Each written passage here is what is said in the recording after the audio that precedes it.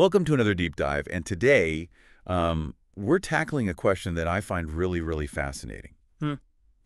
Can ancient wisdom actually hold the key to curing modern diseases? Ooh, I like that. Yeah, we're going to be looking specifically at traditional Chinese medicine. TCM. Yeah, TCM, and its approach to diabetes, Right. a condition that affects millions globally. Millions and millions. And in preparing for this deep dive, I was really struck by just how differently Western medicine and TCM view diabetes. Yeah. Western medicine, it's all about, insulin, blood sugar control. Right. But TCM sees it as this imbalance of heat and moisture in the body. Yeah, it's pretty fascinating, isn't it? Like just how, these different cultural and historical contexts shape our understanding of health and disease. Absolutely. And our main source today is a lecture from a renowned TCM practitioner who's had incredible success treating diabetic patients, Wow. even those with severe complications. That's incredible. And they make a pretty bold claim right off the bat. They believe that type 1 diabetes, as it's understood in Western medicine, isn't something that occurs naturally. Okay. They attribute it to things like vaccines and certain medications. Wow. That's definitely a controversial viewpoint. And it's important for us to be upfront about that. We're presenting this information as it was shared by the practitioner, but we're not endorsing this particular view. What's interesting, though, is how this practitioner's clinical experience seems to support their conviction. They've seen patients who develop type 1 diabetes after vaccinations or starting specific medications, which has led them to believe that the human body in its natural state wouldn't develop this type of diabetes. It really makes you think, doesn't it? Yeah. Okay, so let's dive into how TCM actually understands diabetes. They call it Zhaoqi. Zhaoqi. And it goes beyond just looking at blood sugar levels. Right. It's about a much broader pattern of disharmony in the body. One of the key principles they talk about is this idea of 3 yang accumulation. 3 yang accumulation. Yes. Essentially, excess heat in the stomach and large intestine throws everything off balance, and that's what leads to Zhaoqi. So how does that heat actually translate into what we know as diabetes? Well, the practitioner uses a really interesting analogy to explain this.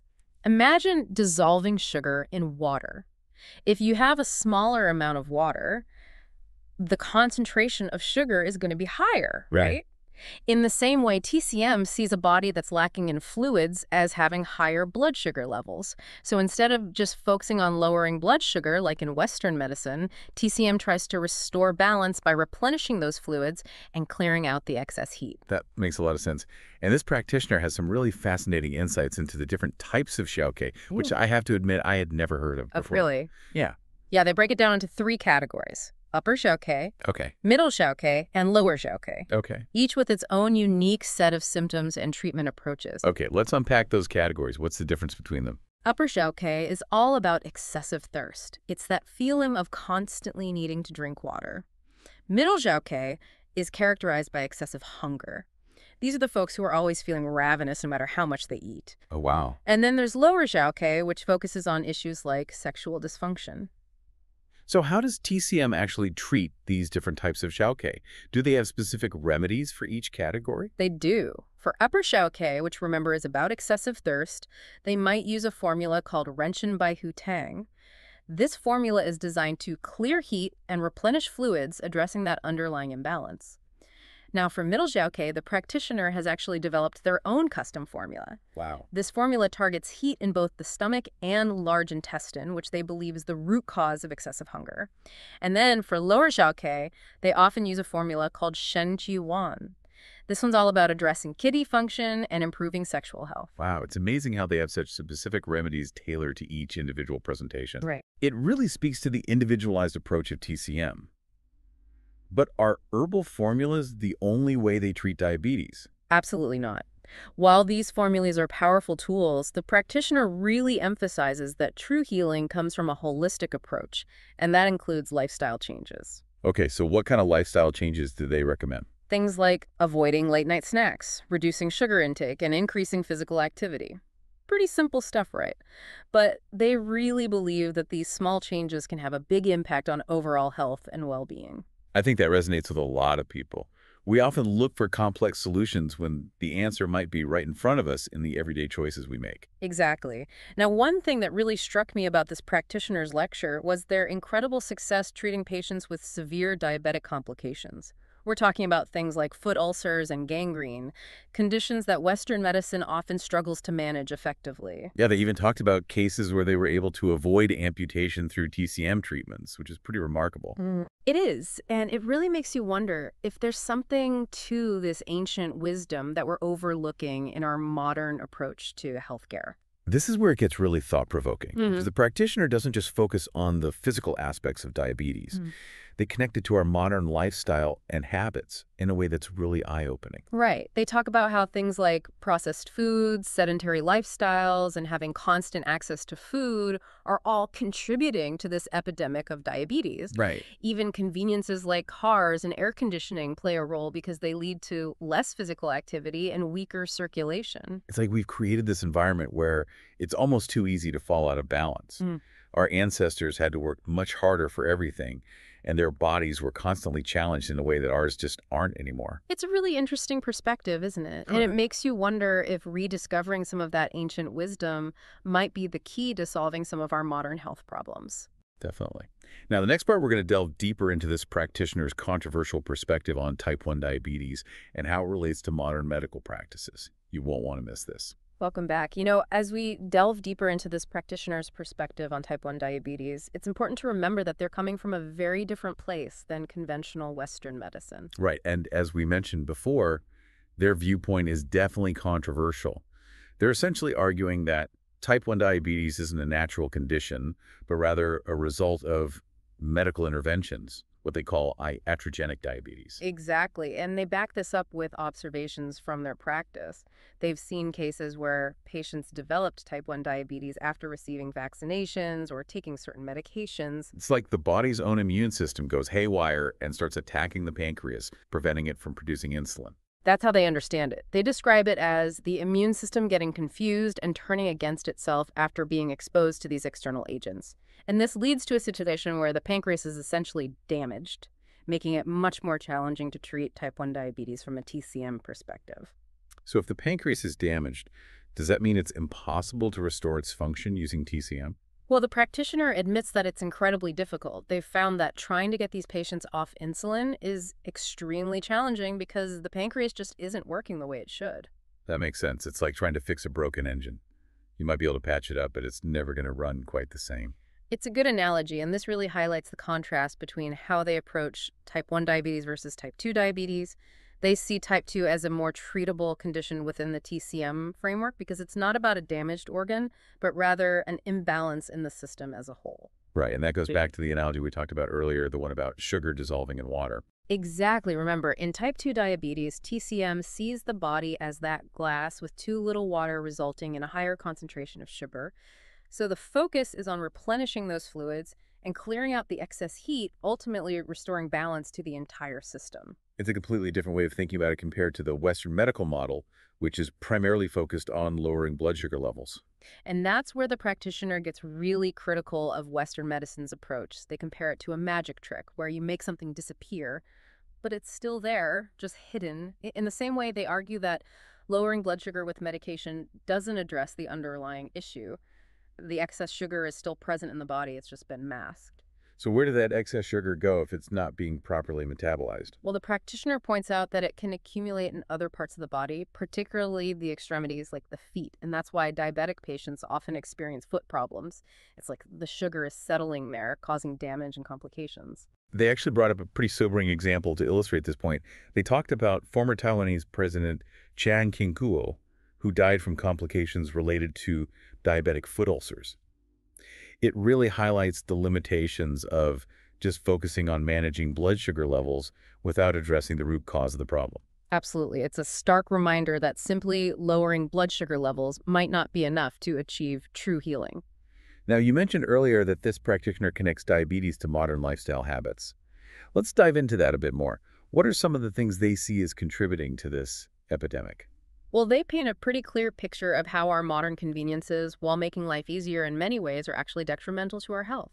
They talk about how we drive everywhere, rely on air conditioning, and have constant access to processed foods, all things that disrupt our body's natural equilibrium. And they specifically call out late-night snacking as a major culprit in developing diabetes. Why is that? They explain that when you eat late at night and then go to sleep soon after, the food just sits in your stomach and doesn't digest properly. This leads to a buildup of heat and eventually throws off your blood sugar balance.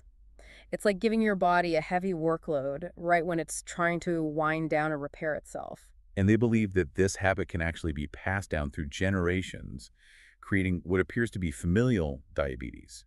But they're not talking about genetics here, but rather learned behaviors. Right. It's not that you're genetically predisposed to diabetes, but rather you've adopted the same unhealthy habits as your parents or grandparents. I think that's a really powerful point because it shifts the focus from something you can't control to something you can, your lifestyle choices. Absolutely. And this practitioner sees that shift as crucial for preventing and managing diabetes. Okay, so we've covered a lot of ground in this point. Mhm. We've explored the practitioner's controversial perspective on type 1 diabetes, their critique of Western medicine's approach, and their insights into how modern lifestyle habits contribute to this epidemic. What's next? Well, in the final part, we're going to shift gears and explore the practitioner's specific advice for preventing and managing diabetes from a TCM perspective.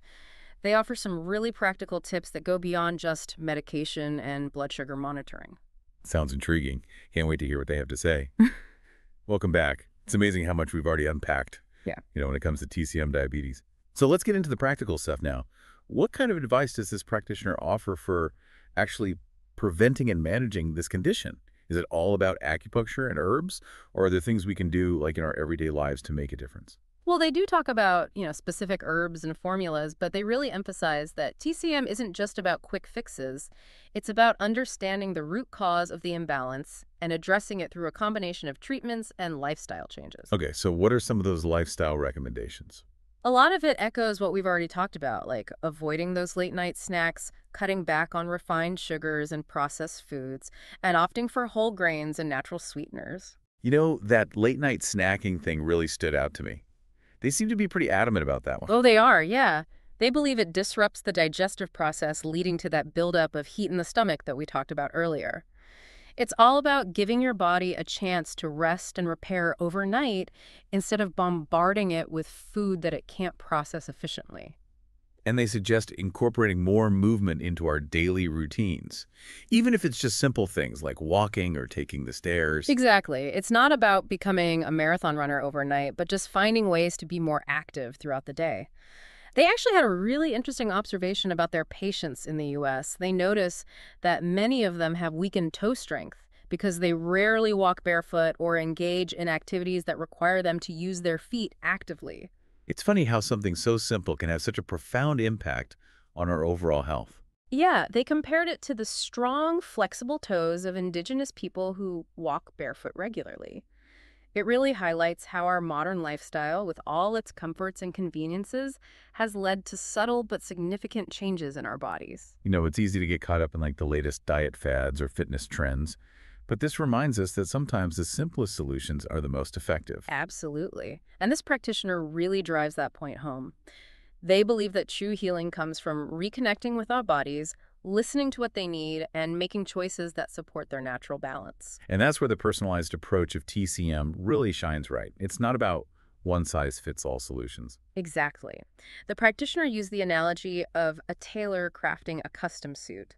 Just like each person needs a suit that fits their unique measurements, each patient needs a treatment plan tailored to their specific imbalances and needs. They don't believe in cookie-cutter approaches. It's fascinating how TCM weaves together ancient wisdom and modern understanding to create this incredibly personalized system of healthcare. It is, and it challenges us to think differently about health and disease, to move beyond just managing symptoms and really address the root cause of the problem. So as we wrap up this deep dive, what are some of the key takeaways for our listeners? Well, I think this episode has given us a glimpse into a completely different way of understanding and approaching diabetes. While Western medicine excels in acute care and managing symptoms, TCM offers this holistic perspective that emphasizes balance and prevention. It's not about choosing one over the other, but rather recognizing that there are multiple ways of knowing and healing. And sometimes ancient wisdom like TCM can offer valuable insights for modern-day health problems. Absolutely. This deep dive has been filled with controversial claims, thought-provoking analogies, and practical advice. But most importantly, I hope it sparked a sense of curiosity in our listeners. Yes, curiosity about alternative approaches to health and well-being, about the interconnectedness of our bodies and our lifestyles, and about the power of ancient wisdom to inform our modern lives. And who knows, maybe it's even inspired some of you to explore the world of TCM and see what insights it might hold for you. That's it for our deep dive into TCM and diabetes. We encourage you to keep learning, keep questioning, and keep exploring the vast world of knowledge that's out there.